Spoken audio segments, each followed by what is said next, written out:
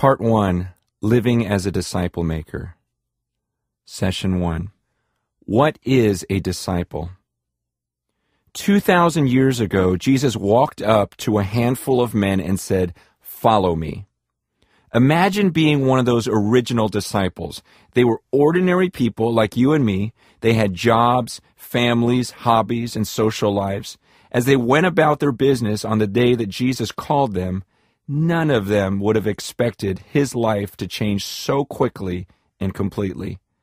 The disciples could not have fully understood what they were getting into when they responded to Jesus' call. Whatever expectations or doubts, whatever curiosity, excitement, or uncertainty they felt, nothing could have prepared them for what lay ahead. Everything about Jesus, his teaching, compassion, and wisdom, his life, death, and resurrection, his power, authority, and calling would shape every aspect of the rest of their lives. In only a few years, these simple men were standing before some of the most powerful rulers on earth and being accused of turning the world upside down. Acts 17:6. What began as simple obedience to the call of Jesus ended up changing their lives and ultimately the world. What is a disciple?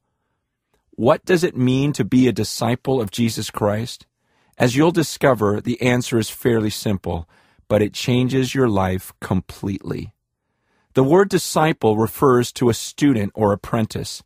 Disciples in Jesus' day would follow the rabbi, which means teacher, wherever he went, learning from the rabbi's teaching and being trained to do as the rabbi did.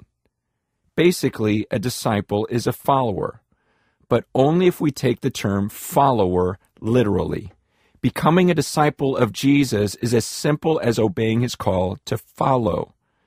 When Jesus called his first disciples, they may not have understood where Jesus would take them or the impact it would have on their lives, but they knew what it meant to follow. They took Jesus' call literally and began going everywhere he went and doing everything he did. It's impossible to be a disciple or a follower of someone and not end up like that person. Jesus said, "A disciple is not above his teacher, but everyone, when he is fully trained, will be like his teacher." Luke 6:40. That's the whole point of being a disciple of Jesus. We imitate him, carry on his ministry, and become like him in the process. Yet somehow many have come to believe that a person can be a Christian without being like Christ, a follower who doesn't follow. How does that make any sense? Many people in the church have decided to take on the name of Christ and nothing else. This would be like Jesus walking up to those first disciples and saying, "Hey, would you guys mind identifying yourselves with me in some way? Don't worry, I don't actually care if you do anything I do or change your lifestyle at all. I'm just looking for people who are willing to say they believe in me and call themselves Christians." Seriously? No one can really believe that this is all it means to be a Christian. But then why do so many people live this way? It appears that we've lost sight of what it means to be a follower of Jesus. The concept of being a disciple isn't difficult to understand, but it affects everything. Question 1. Up to this point in your life, would you call yourself a follower of Jesus Christ? Why do you say that? Do you see evidence of your faith as described in Luke 6, verse 40? How do I become a disciple? To understand how to become a disciple of Jesus Christ, it makes most sense to start where Jesus started. While it is true that he said to the disciples, "Follow me and I will make you fishers of men," Matthew 4:19, the Bible records one message he proclaimed before that. In Matthew 4:17, Jesus said, "Repent, for the kingdom of heaven is at hand." Try taking this phrase literally. If someone warned you to be prepared because a king and his army were coming, what would you do? You would make sure you were ready to face him. If you weren't prepared to fight this king, then you would do whatever it took to make peace with him. The word repent means to turn. It has the idea of changing directions and heading the opposite way. It involves action. In this context, Jesus was telling people to prepare themselves, to change whatever needed to be changed because God's kingdom, the kingdom of heaven, was approaching. So how do we prepare to face this heavenly kingdom? How do we make sure we are at peace with this coming king? Jesus says we need to repent. This implies that we all need to turn from the way that we are currently thinking and living.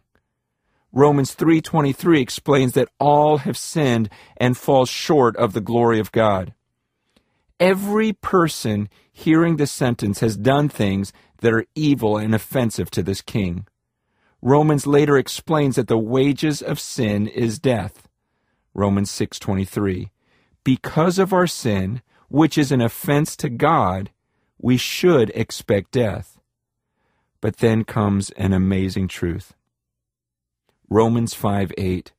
But God shows his love for us in that while we were still sinners, Christ died for us.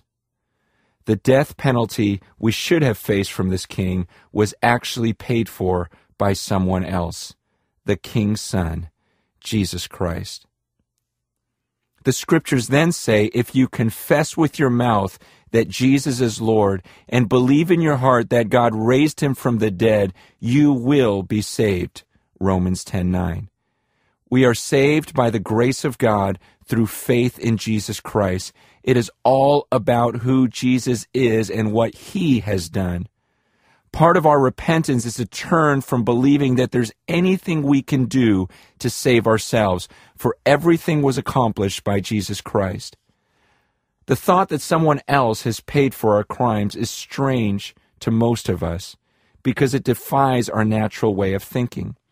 And the idea that we need to trust in another person's sacrifice on our behalf is even more foreign. But understand that while it is strange to us, it is consistent with God's actions throughout the Scriptures. We get a picture of this when we read the book of Exodus. In this story, Moses warned Pharaoh repeatedly about what God would do if he did not repent.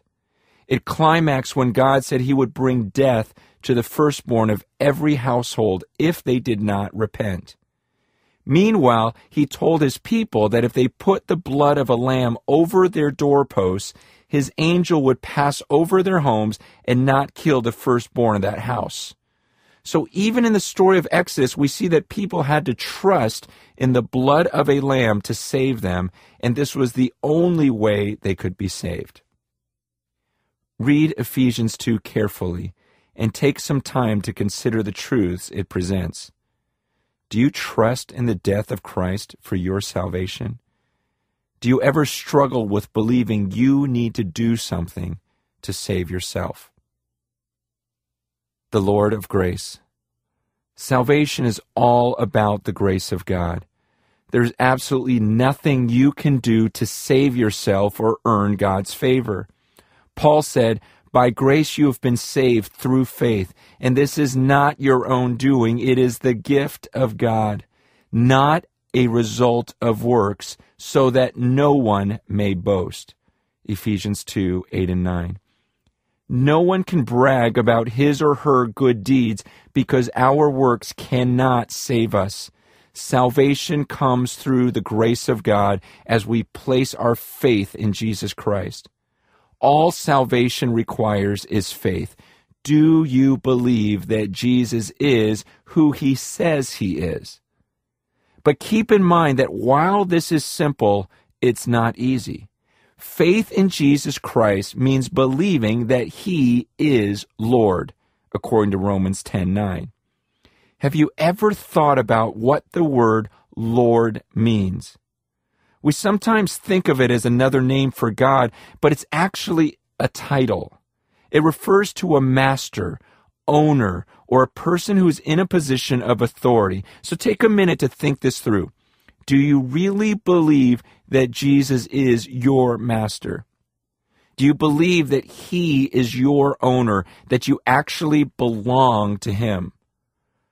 Paul is so bold as to tell us, you are not your own, for you were bought with a price.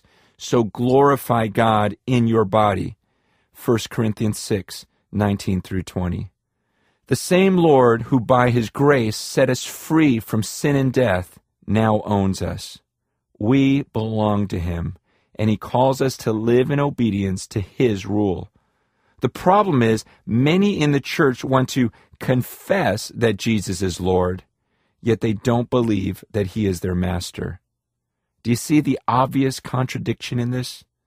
The call to be a disciple of Jesus Christ is open to everyone, but we don't get to write our own job description.